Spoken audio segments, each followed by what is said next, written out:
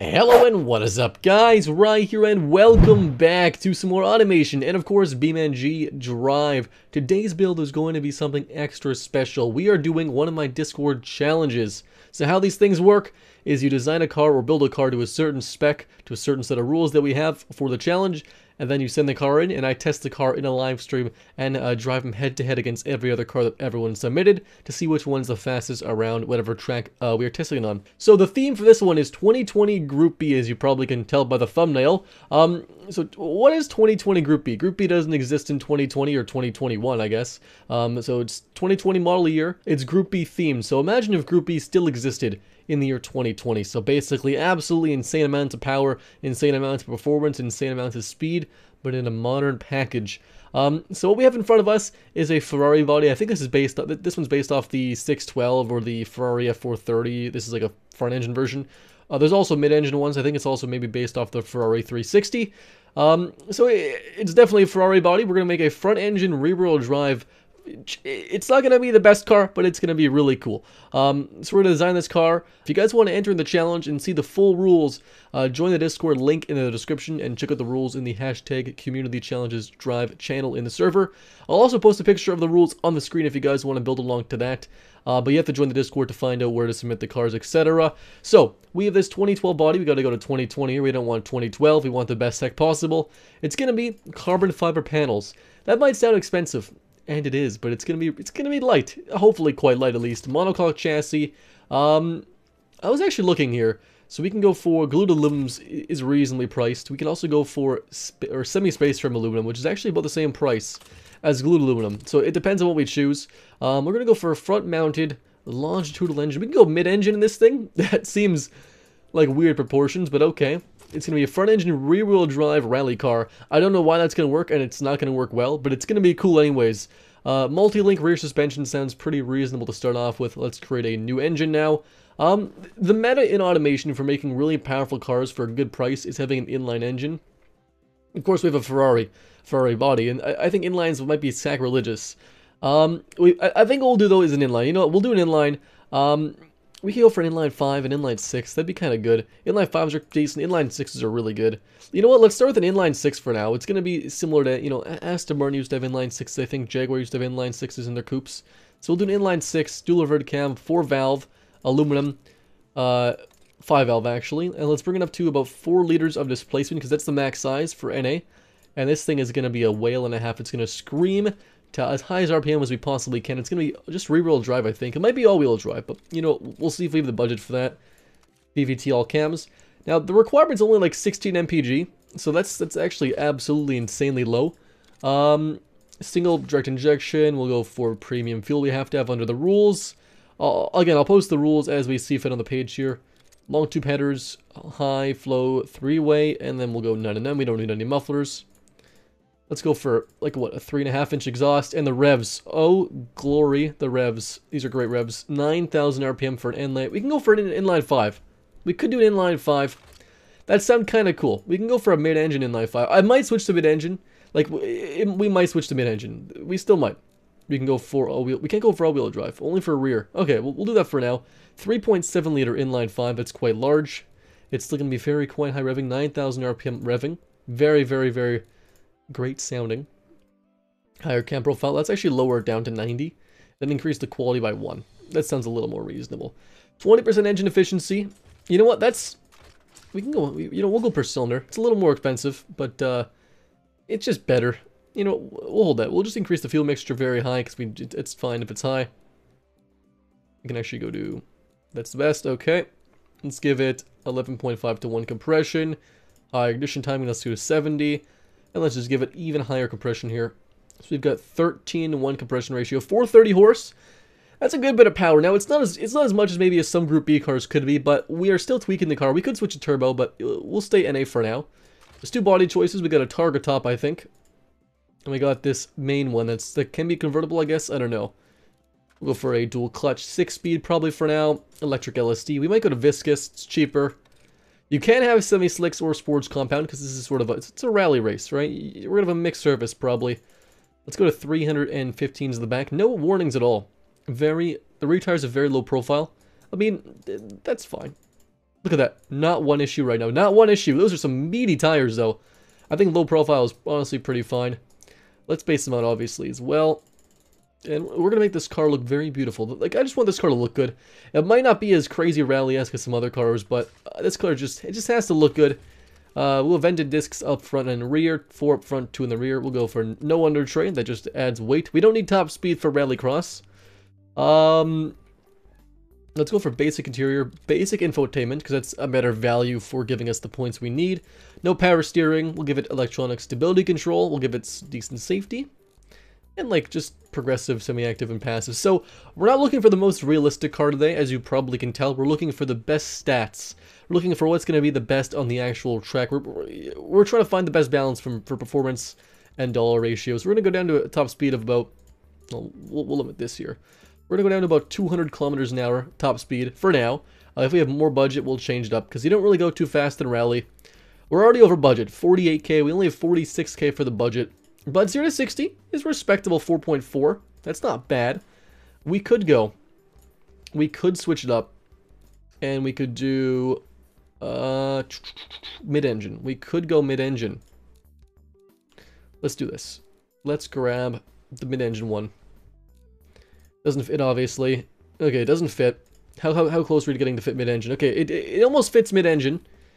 We'll make it a smaller 5-pot. We'll make it, you know what, we'll do a 2.5 turbo 5-pot. That sounds like a Audi Quattro rally-esque enough for us.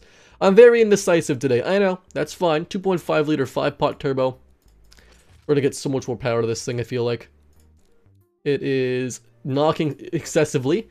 That's probably because we have very high compression. Let's go down to 11 compression. Oh, we're still knocking a lot. Lower this down a bit. And let's do, we need ball bearing turbo, please. And let's lower the compression down even more. 10,000 RPM. What does it sound like? We gotta check. We gotta listen to this. We gotta listen. Yeah, I'll take it so far. It's gonna sound better in BeamNG, obviously. We still have all that stuff's good. A 6-speed dual clutch, all-wheel drive. This has changed already a bit from what we wanted. The brakes are terrible in the rear, at least. Let's play with the bias. Let's go to 2 pistons in the front. And play with the bias a little... No, let's go a little larger. Yeah, a little larger there. A little larger again. There we go. That's pretty good. So we do need 50 drivability. We need a 45 safety, 70 reliability, 16 MPG. Those are some numbers we do need. Let's make the gearing really short. So we're in all the rules. It looks like 3 seconds to 60 is decent. It's not the best that I've seen. I've done a test build with 2.7 to 60. We're under budget by a little bit.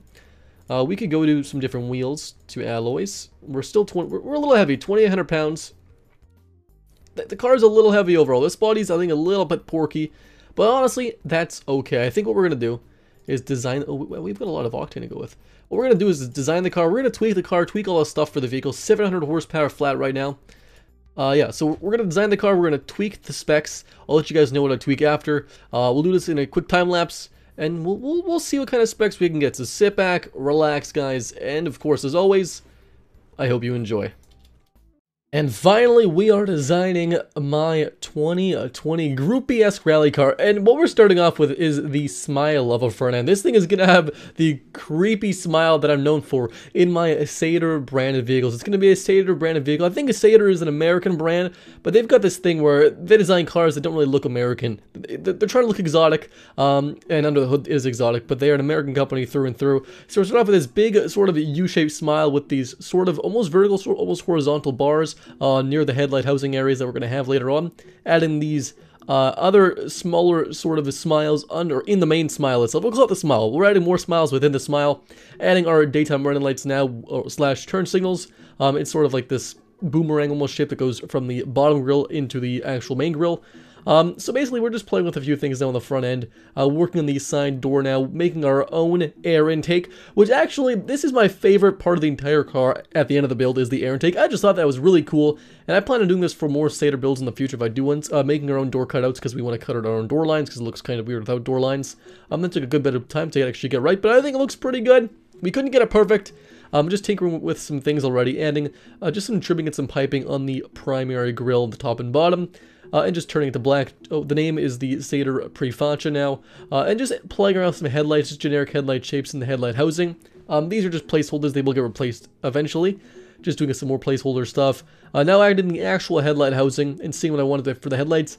The front end and the headlights especially, I'm not very happy with how the headlights turned out. They are these two sort of circle-ish shapes, oval shapes, with projectors inside them. They're both the primary headlights, I guess. There's no fog lamps. There's the primary headlights. Playing with a few details on the hood, and then just adding some detail on the side air intakes, which are sort of teardrop shapes, which I think are kind of ugly. But Sator is not known for making beautiful cars. They're known for making very flashy, exotic sports cars, hypercars, race cars, I guess, in this case. And working on the rear end of the Sator, adding this sort of almost McLaren-esque rear end, but similar to my previous Sator vehicles. Now tinkering with the car a little more, just getting the power to about 500 horsepower now after we rebuilt the engine several times over, and changing some other stats as well. Adding the taillights, and this is almost the Sator C-shaped taillights on the front and rear. There's almost swooping lines with 3 bars over across the rear taillight housing. Adding some mud flaps and opening up the entire rear end with a grille and an exhaust tip. The grille's coming up, and an exhaust tip. Adding some more details there. It's going to be an open rear end, similar to older Group B race cars. And it's tinkering with the suspension and a bunch of other stuff to make sure the car, of course, fits in the spec to change the color to white. And still playing with the car design and playing with some other things as well with the car. And in front of us finished is the 2020 Sator Prefaccia GT.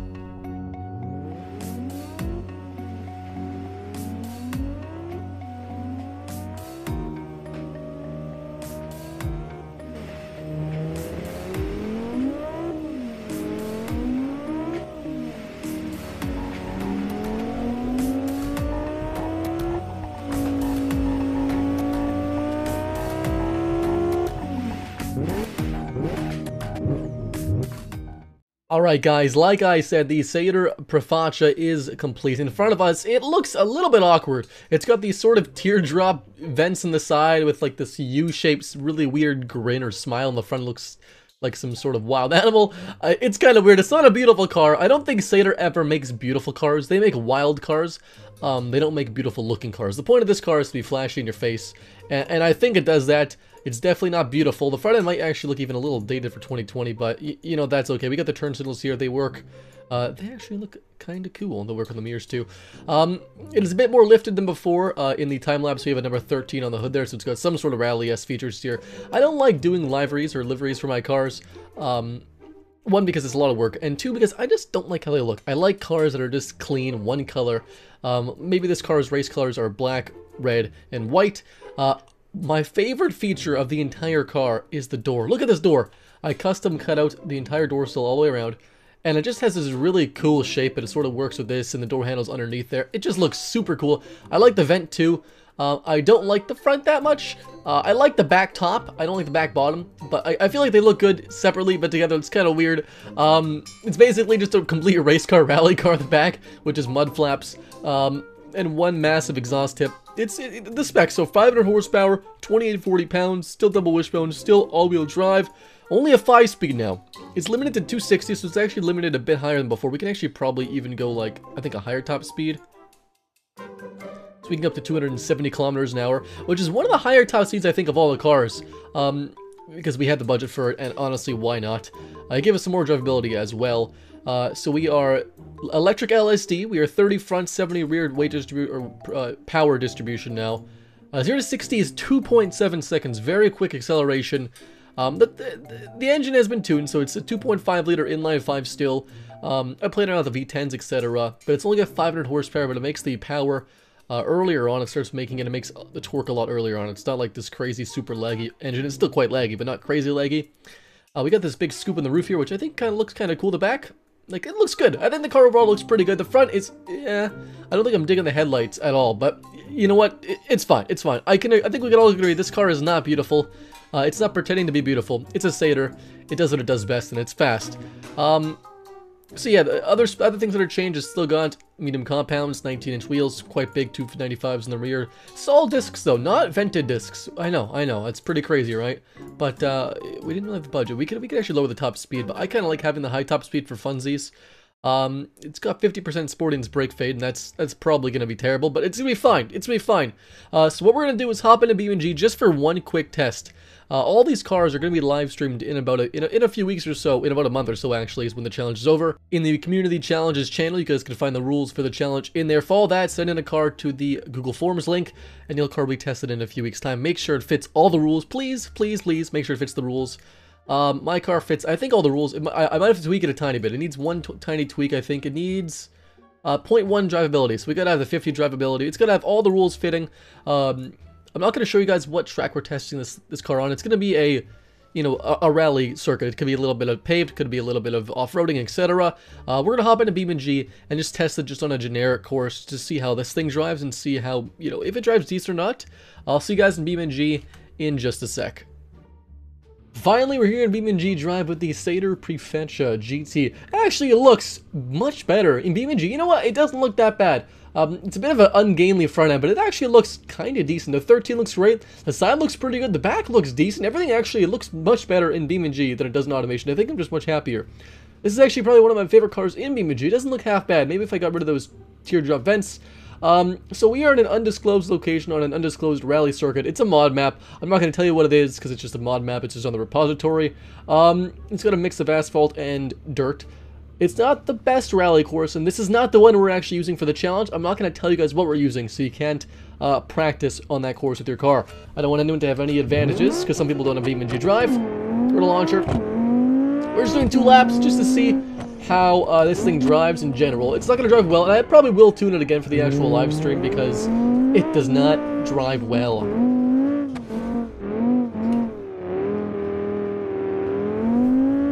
But it drifts well. I'll give it that. And it makes some pretty awesome sounding pops and bangs. Like, you know, like race cars do. Look at those pops and bangs. Banging off the red line real quick. We butchered that corner really badly, but you know what? We're going to keep going anyways. It's pretty quick, honestly. It's not as quick as I would have liked.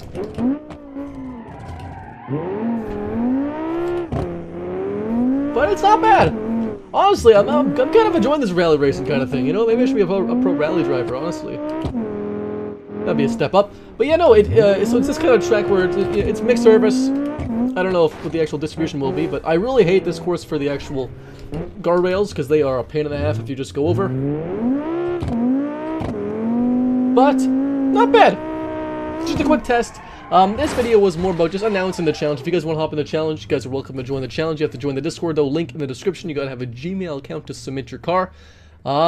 And yeah, if you guys want to see maybe a proper rally car in the future, let me know. Maybe I'll make, do you guys want to see like a JDM rally sedan, like an Evo or a Subaru? I've made one a long time ago, but it was terrible. I think I can make a lot better of one now, especially with the new turbo update coming in automation. If you guys want to see more stuff like this, leave a like down below. Let me know what you want to see also in the comments. If you want to see something different, just leave me a comment. Ask how my day is, I'll ask how your day is. We'll have a chit chat, whatever you want to talk about. Make sure to leave it a like if you guys watched it all the way through, because if you guys haven't liked it and watched all the way through, I don't know what you're doing. I'll also subscribe. If you guys made it this far, you probably should subscribe. Thank you guys for hanging out. Thanks so much for watching. Hope to see you guys in the challenge. And as always, I'll see you guys next time.